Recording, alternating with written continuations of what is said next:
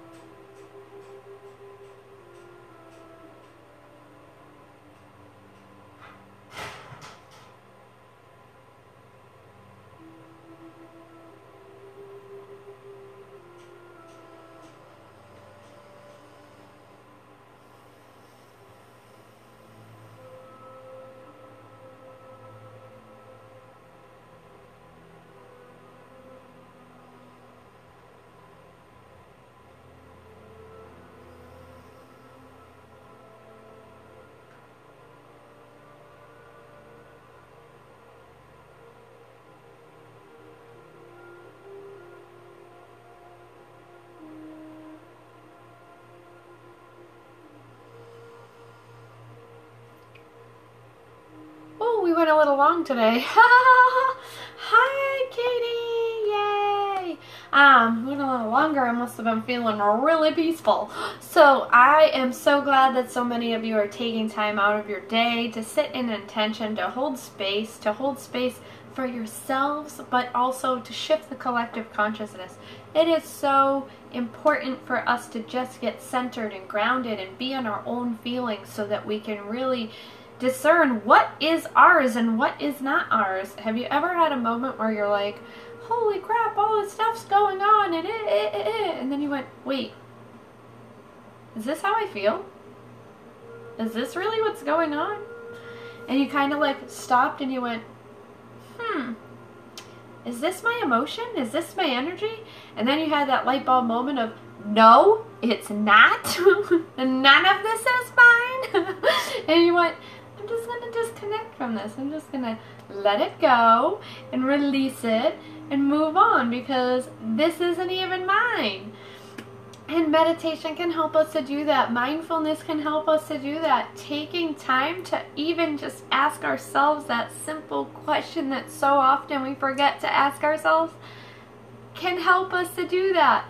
So try and just, when you're getting in that space of, oh my God, the sky is falling, just stop. Focus for 1 second and go, is this mine?